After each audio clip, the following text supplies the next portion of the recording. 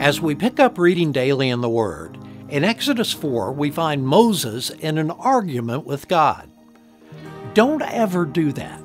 I'm just saying, it's never a good idea. You'll remember from chapter 3, God spoke through a burning bush, and He called Moses to lead the people of Israel out of Egypt.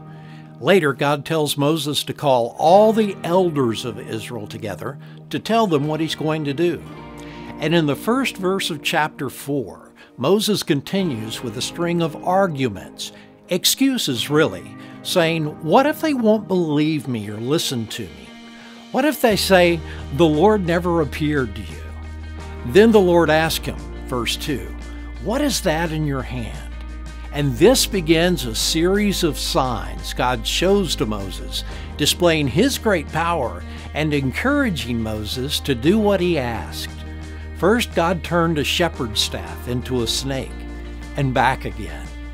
Then God turned one of Moses' hands white with leprosy, and He made it healthy once more.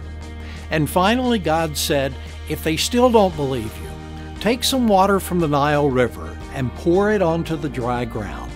And when you do, it'll turn to blood. Not mud, blood. But Moses still pleaded with the Lord. And here's why you don't argue with God. Then, verse 14, the Lord became angry with Moses. All right, He said, what about your brother, Aaron the Levite?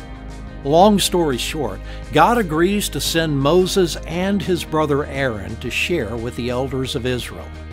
And when they hear that the Lord was concerned about them and had seen their misery, they bowed down and worshiped the Lord. Do you ever find yourself arguing with the Lord, making excuses to the Lord? Let's learn this lesson from Moses.